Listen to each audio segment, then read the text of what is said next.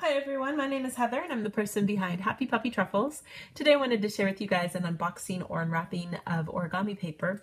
I was able to go to the other 100 yen store, Seidia, in my area and pick up another fun pattern of origami paper.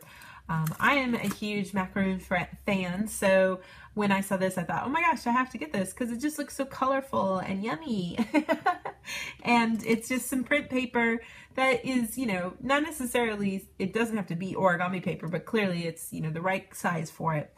And then there's other goodies here. Looks like maybe some cookies, like biscuit cookies, it looks like, and nut variety, and then chocolate bar, which just looks so perfect.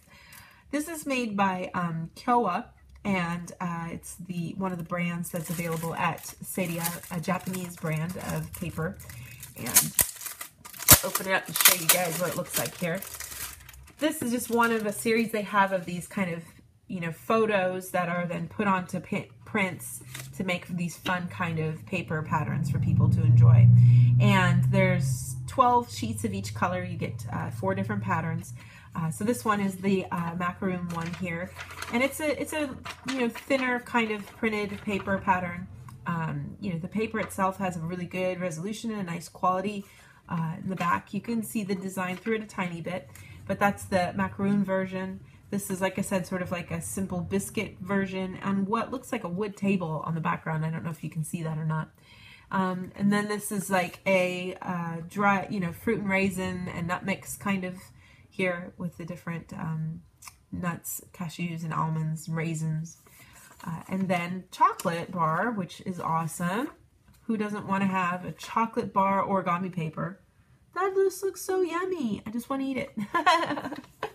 So just some fun paper. I mean, how could you pass this up if you like origami and you want to make some fun things? This would be just so much fun to work with and play with. So I've kind of been enjoying some of these more, realistic pattern ones that they've done. Especially with textures, like for the different, textures for woods and stuff, but this is definitely a fun one. So I would definitely recommend it if you have some people that you'd like to make some unique gifts for, or, somebody who's just collecting paper. And I'll have some more fun things like this to share with you guys in the days to come. Thanks again always so much for watching, and I'll see you all next time. Bye!